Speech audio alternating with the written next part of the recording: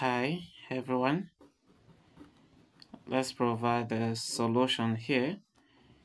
We have x plus y equals 3, then x times y equals 1. This is our equation 1 and this is our equation 2. Okay, from equation 1, I would like to make x the subject. So x will now become 3 minus y, and this is our equation 3. We are going to need it. Now, equation 1 is xy equals 1. I mean equation 2.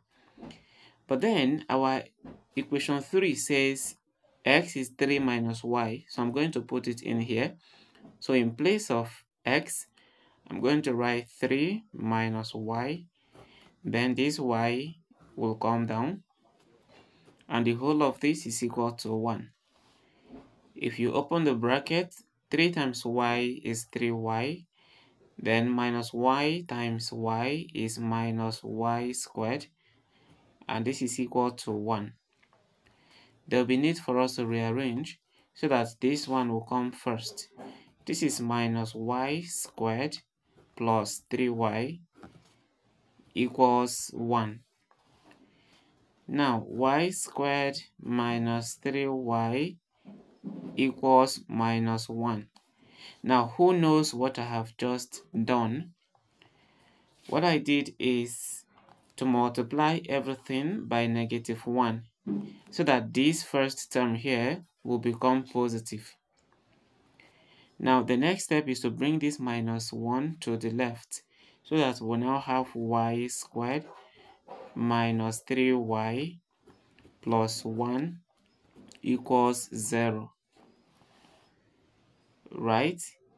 Now, from here, we have a quadratic equation, and it's left for us to decide the method to use. And if you have been following me, you will see that I always use the formula method. I always use the formula method. And the formula is y equals minus b plus or minus the square root of b squared minus 4ac divided by 2 times a. Mind you that what you have here depends on the unknown variable in the equation.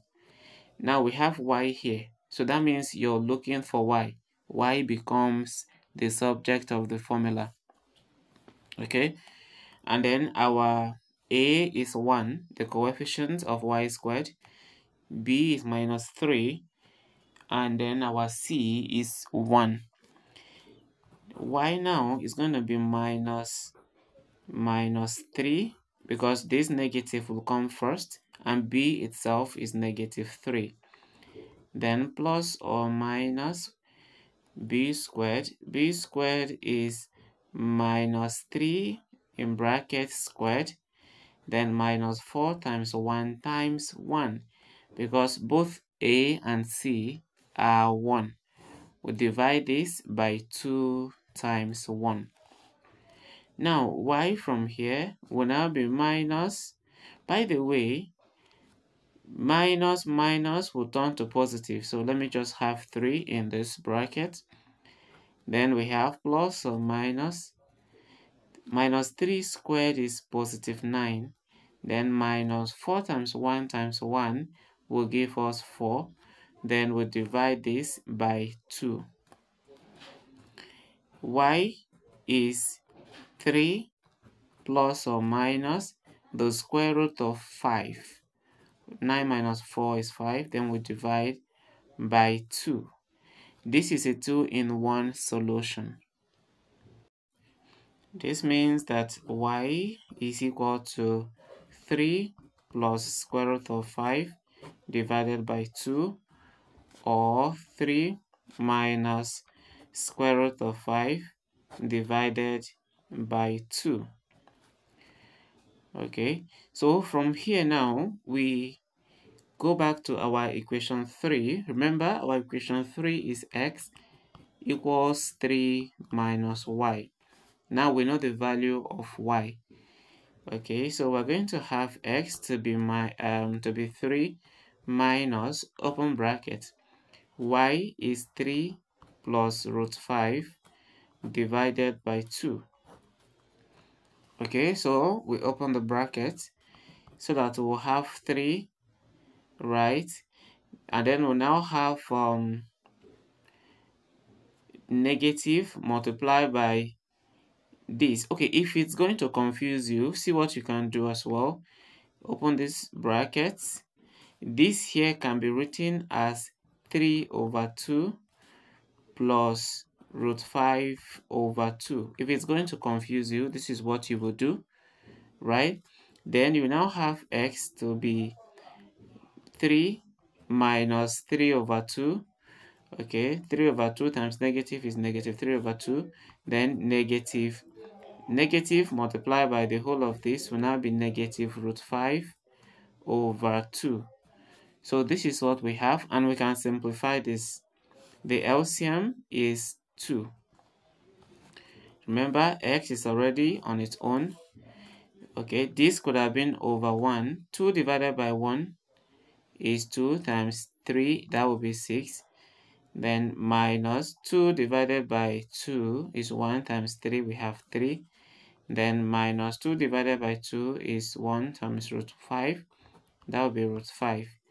So now our x is equal to 6 minus 3 will give us 3 root 5, and this is over 2. Okay, so we have this over 2.